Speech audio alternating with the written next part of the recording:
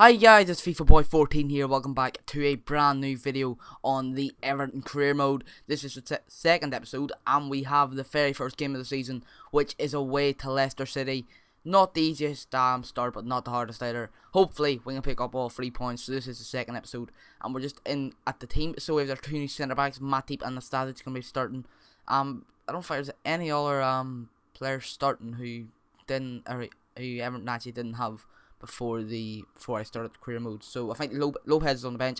He's gonna stay there, and yeah, hopefully we can get the 3 points. Now you see Lukaku in the 32nd minute, just run with the ball, cuts back again, just keep cutting back, and then smashes it into the far corner, past Kasper Schmeichel, who is actually, I believe, Peter Schmeichel's son. And yeah, 1-0 to us in the 34th minute, and that's the way the game stayed. We won 1-0. Not the best game in the world, but it's 3 points. Who really cares? So we have 3 games in this episode, and we get a transfer offer for Matthew Pennington, who I probably did transfer this morning, sure, and I just accept that because there's no need for him. But during that match, Kevin Morales got a bad injury, and he's out for 2 months, which is a really big blow for us. He's a very solid player in this game. I do like him. So we're going to put Atsu out the left. He was playing like the left wing. I'm going to put Atsu out there. I'm going to bring that guy onto the bench. And that's the only changes for Arsenal game. We're going to keep the same team. We are home this time.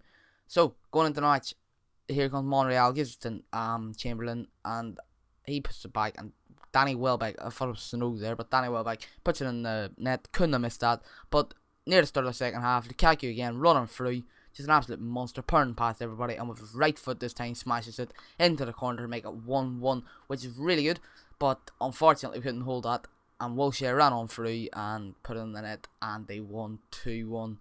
Bit disappointing, but what can you do? It's Arsenal are a good team. They're probably going to finish higher than us this season unless we play really well. Now we get a transfer offer for Stanek. It's a loan offer from Birmingham.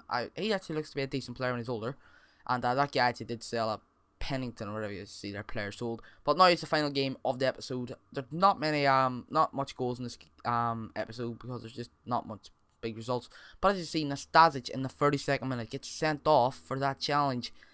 I knew it was a bad challenge, but I didn't think it was red card worthy. We're going to have another look at it here, but yeah, Nastasic in the 32nd or whatever minute that was. Is that a red card? I don't think it is, and we just have to go into the management and change the team about.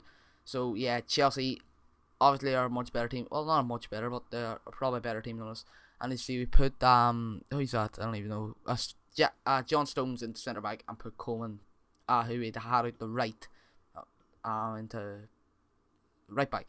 So if you guys enjoyed the video, this is actually the game. Nothing else happens. It stays nil unless you just mess about with the team. And yeah, if you guys enjoyed the video, be sure to smash the like button down below for another episode tomorrow or the next day.